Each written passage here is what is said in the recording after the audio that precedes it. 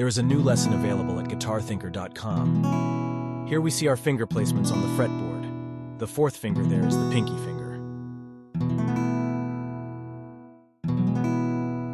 If we start with an open E major chord and use our free fourth finger, pinky, to move around and find some notes of interest, there are some great shapes that you can easily remember and use. We start with a basic E major shape and then use our fourth finger to make an E6, E7, E add 9, and E sus. Check out the lesson to explore these diagrams and try the quiz to earn this badge for your guitarthinker.com profile page.